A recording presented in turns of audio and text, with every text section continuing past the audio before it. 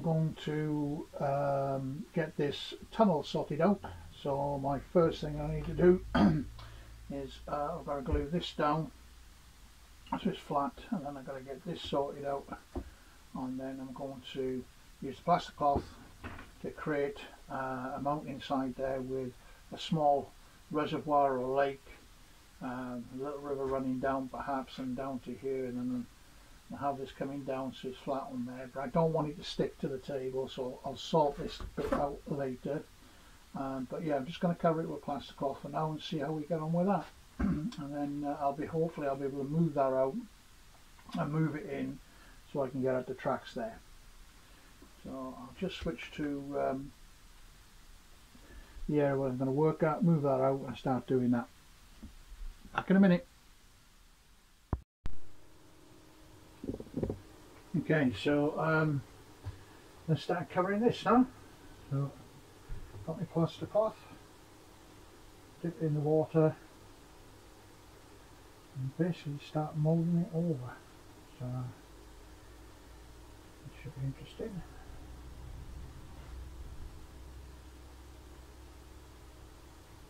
I don't mind if there's any wrinkles or imperfections like that, because that will all be part of the final mould if I can get it to stick in it.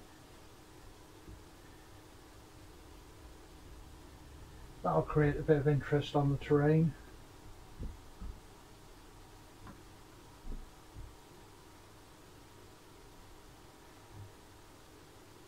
I want to make sure I get this bit done correctly, because this is going to be a little ravine and a bit of a waterfall coming down there, I think, running down, filling the old lake up. I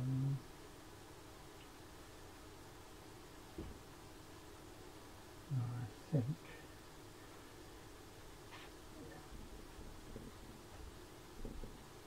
I need to make sure I lift that off before it goes too dry, too down.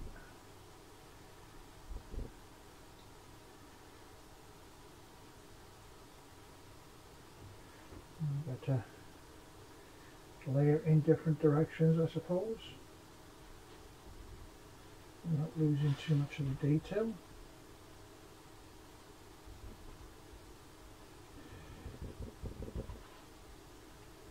And so I'm not bothered very much smooth, and quite happy for it to be a bit bumpy and rocky, because that will provide me with interesting detail when I come to paint it and landscape it. Should make it look a bit better. So up over the edge there onto the card, and just bulge it up a little bit here and there and block it up like that.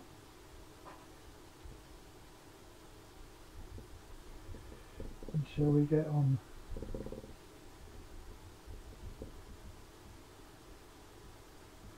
Just go. I've just got a chance to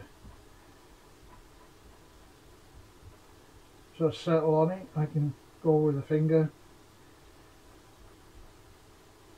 rub it down, get rid of any bubbles, any imperfections like that.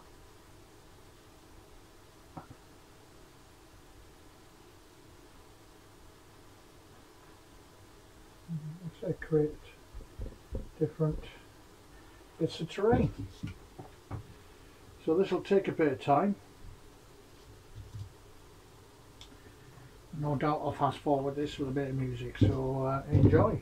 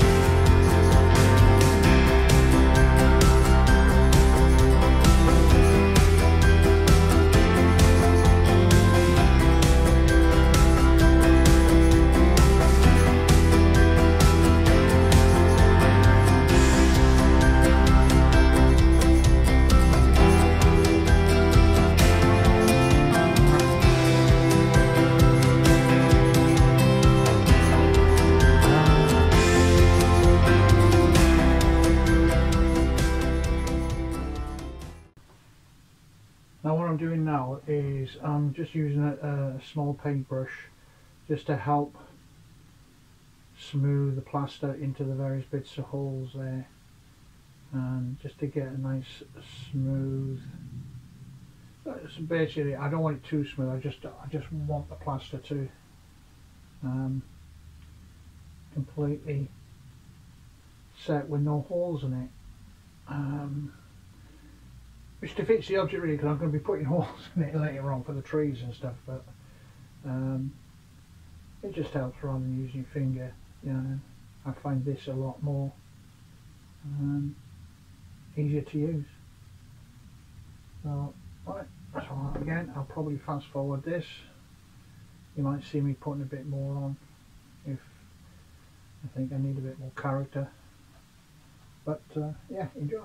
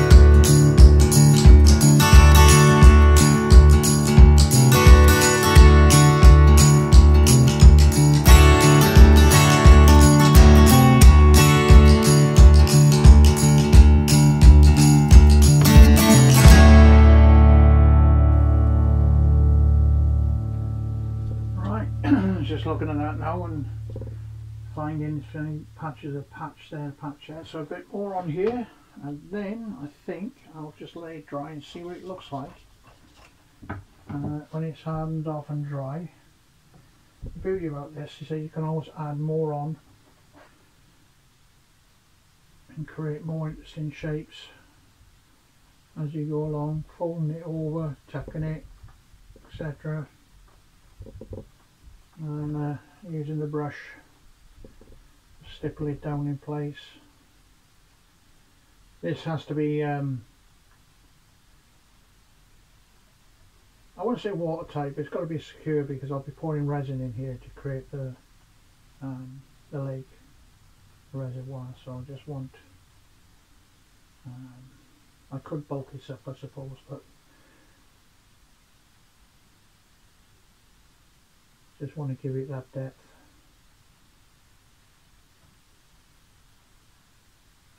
And, a bit more realistic, really. Very, very satisfying hobby doing this. I do enjoy it.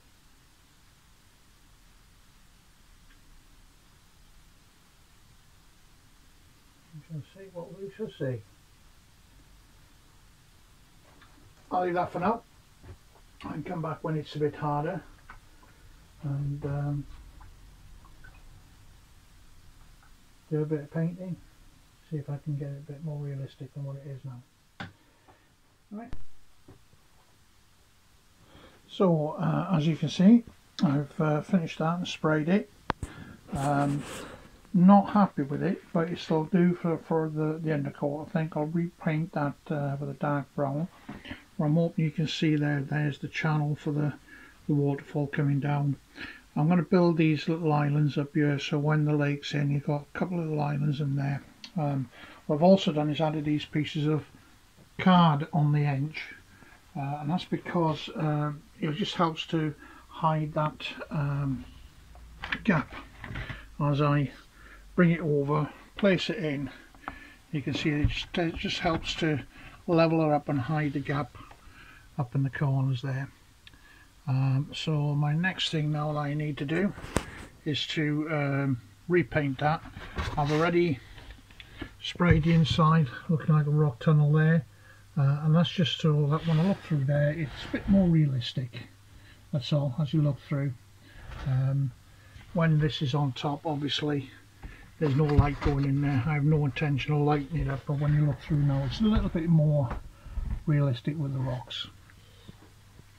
So yeah, I've also, as you can see, I've laid the track and I've glued it down so I know where I am.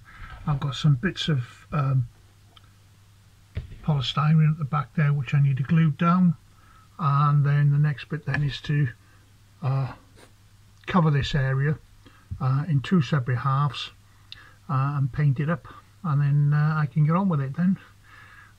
I've got a load of stuff coming apart the Christmas list, so yeah, grab on.